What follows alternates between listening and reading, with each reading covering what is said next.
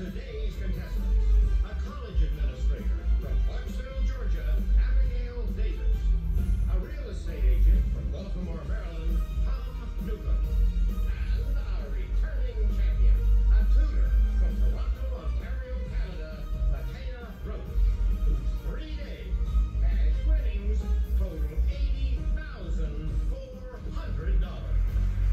And now, here is the host of Jeopardy, Mattea. Thank you, Johnny, and welcome to Jeopardy, everyone. As we prepare to wrap up the week, our Canadian champion, Mattea Roach, who her mother would want everyone to know, originally hails from Halifax, finds herself in the neighborhood of qualifying for our next Tournament of Champions. With $80,400 in earnings so far, a win today would put her in very good position.